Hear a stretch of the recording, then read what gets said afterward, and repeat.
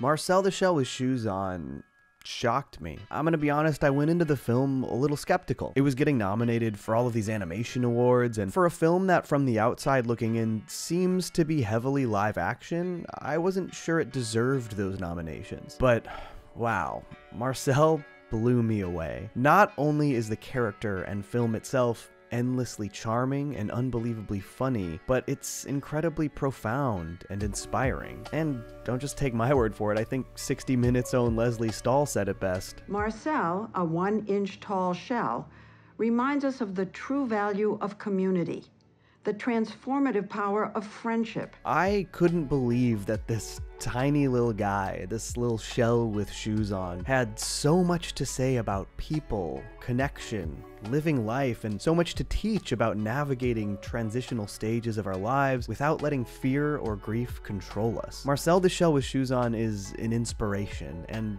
today, I'm going to talk about why this story hits so hard and why its themes resonate with me. But before we get to the film itself, I want to talk about the incredibly unique origins of Marcel and the context of his creation. And I promise this isn't just filler. To me, all of this connects back to the themes and story of the film. The character was created by Jenny Slate and Dean Fleischer-Camp and was born out of a really funny circumstance. I'll let Jenny tell that story. Dean Fleischer-Camp and I were at a wedding, and we were sharing a hotel room with like 4 other people because we were trying to save money. and we were really squished in. I just felt tiny, and all of a sudden I just started like doing this little voice, like being like, You guys are like really stepping on me. It's just like, I like can hardly move. And then I just kept doing it all weekend.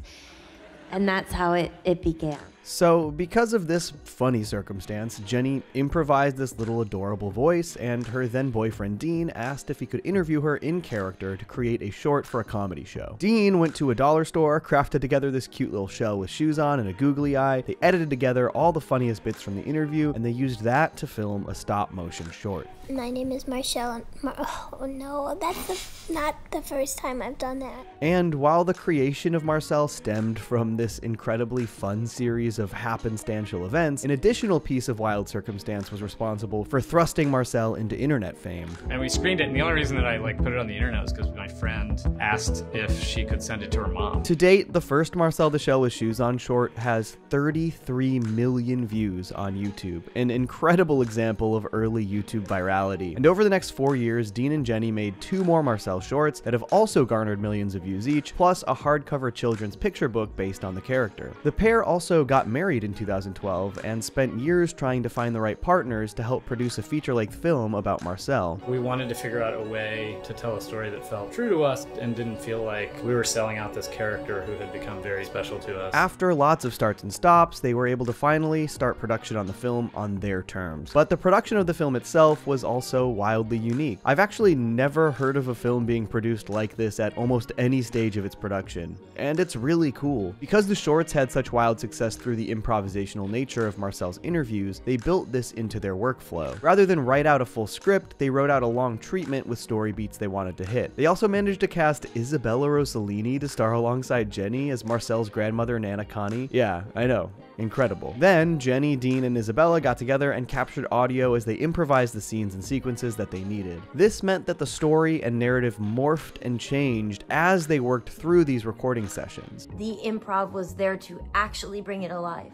and that we were actually doing something living. And I think this is 100% why it's so easy to connect to Marcel as a character. Nothing about Marcel feels fake or manufactured. When you watch Marcel on screen, you believe that this shell is alive, that he has hopes and dreams and fears and insecurities. I like that about myself, and I like myself, and I have a lot of other great qualities as well. That is a real character, and it's one of the most magical things about this film. Sometimes people say that my head is too big for my body, and then I say, compared to what? After they locked in the final script through this improv, they cut together a full animatic of the film that they worked off of, first filming the live action sequences, and then later the painstaking animation to implement into the already shot live action footage. Seeing the lengths that they had to go to animate and implement this animation into the film is what convinced me that I was entirely wrong when I expressed skepticism about the film's place in these animation award categories. Fleischer-Camp actually actually had to submit a series of documents to the Academy proving how much animation was done on film to allow it to qualify for the award, which I think is a testament to how seamlessly the animators were able to implement the stop motion into the live action sequences. It's truly an amazing feat of animation, and I cannot sing its praises enough. And it makes this entire film all that much more miraculous. To be able to make something that requires such an incredible degree of precision as stop motion animation out of a script that was literally being formed in the least precise way possible, a living story that was improvised and altered over the course of its life, there is nothing else like this. And it's again why it's so easy to believe that Marcel is a living, breathing thing, even though he's made from this exacting animation technology. Now, with all of that table setting out of the way, and yes, like I said, I will return to the production later, let's talk about the story of the film. Now, this is where I'm going to dive into heavy spoiler territory. If you haven't seen this film,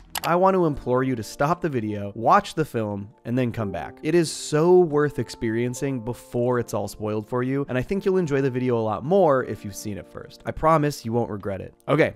Here we go. The film is basically framed around two majorly important things that we learn about over the course of the opening of the story. One, the character Dean, played by director Dean Fleischer-Camp, has temporarily moved into this Airbnb after his divorce and discovers Marcel and his grandma Connie, two little shells that live at this house. He decides to interview Marcel to make a little documentary about him. Two, Marcel and his grandmother are the only two remaining shells of a much larger community that was tragically taken away from the house in an incident involving the former occupants. And that community included Marcel's immediate family. And we learn that shells generally don't survive outside of a larger community. It takes at least 20 shells to have a community.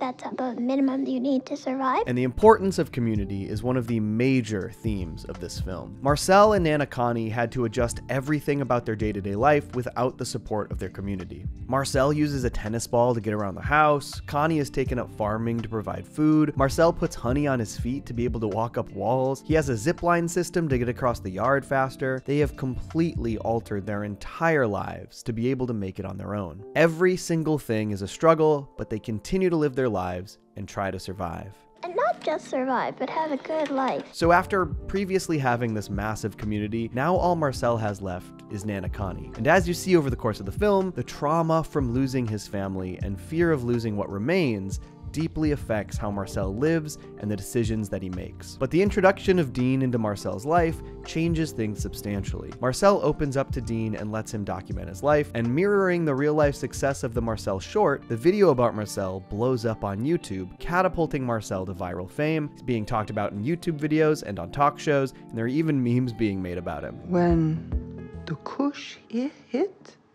Kush? What is Kush? And this newfound fame actually completely shifts Marcel's worldview. His entire understanding of how big the world is changes, and it gives him hope. There must be so many others like me.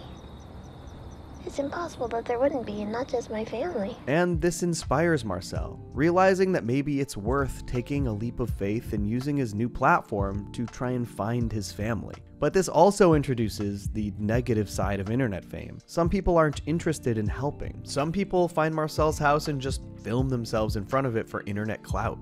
It's still a group of people, but it's an audience. It's not a community. Again, tying back to one of the film's most important themes. And this viral fame also brings incredibly unfortunate side effects. While Dean and Marcel are out of the house for a day in the search for his family, the internet clout chasers break into Marcel's house, and Nana Connie ends up getting severely hurt. And so in Marcel's eyes, taking this leap of faith to try and secure a better life for himself and his grandmother caused something terrible to happen to the only person he had left. After the trauma of losing his entire family, he nearly loses the one remaining piece of his community. And this causes him to entirely shut down. He locks up the house, covers the windows, has Dean take the videos off of the internet. He becomes a hermit. He stops pursuing a better life out of fear that he will lose what he has left. And this idea is the other key theme to this film. I actually want to bring this back to Marcel's creators, Jenny and Dean, for a moment. I don't want to pry or assume too much about their personal business, but another major aspect of this production is that when they started working on the film, Jenny and Dean actually got divorced. And despite this, they decided to push through and work on Marcel as creative partners. And whether or not it was intentional when they set out to tell the story, it's very clear that these themes and ideas are a result of the two of them working through their own grief, working through this difficult transitional stage in their lives. We were working through our own feelings of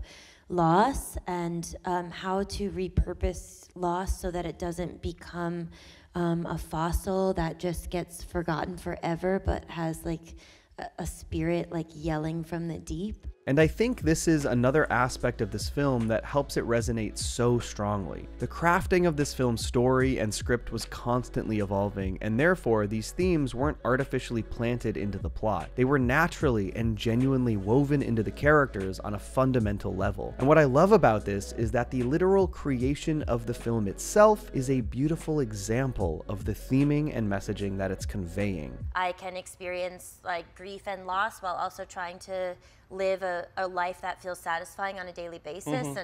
That is like one of the things that's built into the film. This is also baked directly into Dean's character, who is literally staying at the Airbnb because of his divorce. I am playing a version of myself that doesn't exist anymore, and I'm glad I'm not that person anymore. And his journey over the course of this film is nearly as important as Marcel's. Like Marcel, Dean has lost his own support system, and I think it's made clear that his initial interest in documenting Marcel is more of a distraction. I mean, I don't want my voice in it. Well, that's up to you. So stop asking me questions. Oh, okay. At first, Dean just wants to be an observer. He wants to film Marcel, but he doesn't want to insert himself into the narrative. And I think this is also born out of a fear of forming a new connection, which is understandable while dealing with the grief of losing someone so important. He knows he's not going to be staying at the Airbnb forever, and he deflects the idea of forming a more meaningful connection with Marcel. Why did you have to move out? That's personal. Okay.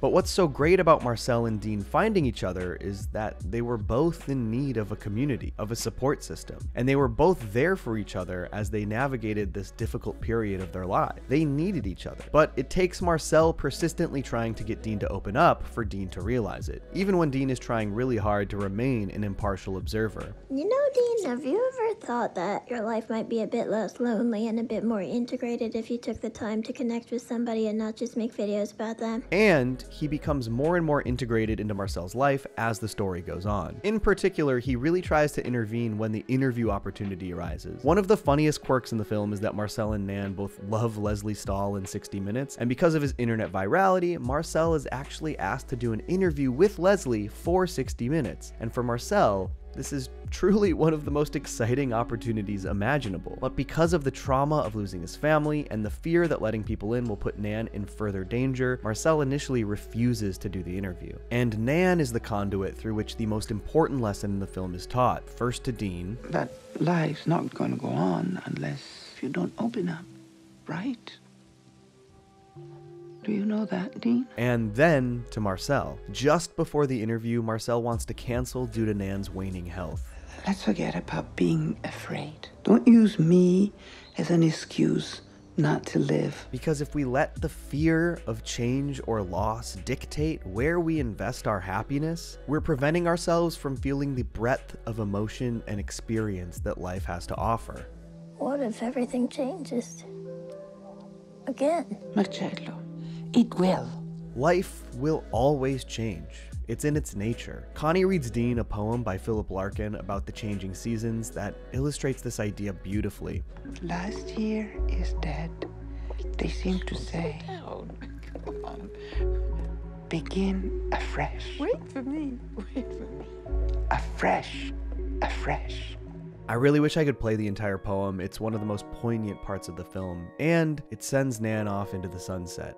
A tragic event portrayed beautifully. After Nan's death, Dean is truly and genuinely there for Marcel. He's dropped the idea that he'll simply observe, and he embraces their friendship, remaining in support of his friend. There's this hilarious scene where Dean tries to sing "I Wanna Linger" with Marcel, but can't hit any of the notes properly, and it seems to genuinely cheer Marcel up. I wanna linger. No.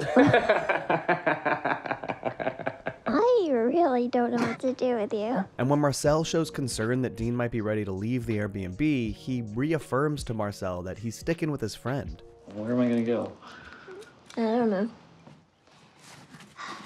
You're it, baby. It's just a really beautiful illustration of how Dean has opened himself up to Marcel. But I think most importantly, the leaps of faith that Marcel took in this film, in spite of his fears, ultimately paid off. The team at 60 Minutes manages to find the former occupants of the house, and they track down Marcel's entire family. What followed was something we rarely see, a family reuniting. But Marcel also gained a new member of his family. One of my favorite moments really showcases that lasting connection he formed with Dean along the way. You know, you're welcome back here anytime you want. Thanks.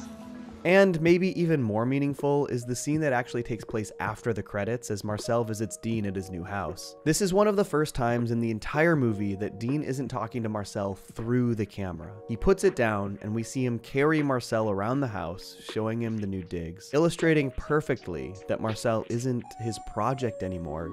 He's just his friend. But the idea that still resonates most with me in this film is not letting our fear stop us from living, and not closing ourselves off to new experiences. If Marcel had let his fear stop him from doing that interview, he still would have lost Nan, and he never would have found his family. The final scene in the film reinforces this idea in such a perfect way, as Marcel feels led down to the laundry room where Nan used to spend her free time.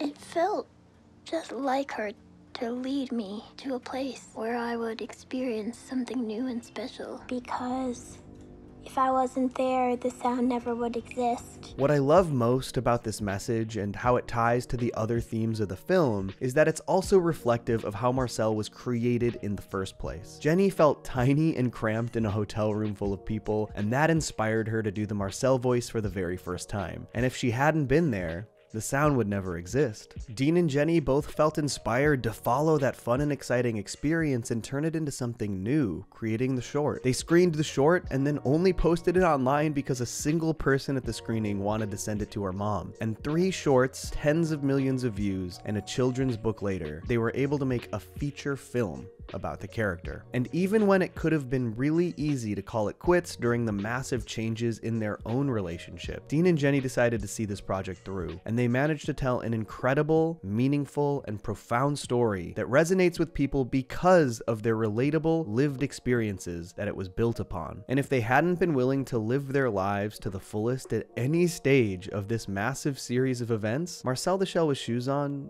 might not have happened at all. I am endlessly impressed that this film about a tiny shell with a googly eye could be so inspiring, that it could teach us so much about life, about death, about change, about fear, and I hope its messages resonate as much with you as they do with me. Already standing on the ground. Okay. Thank you very much. Johnny! Two cellos!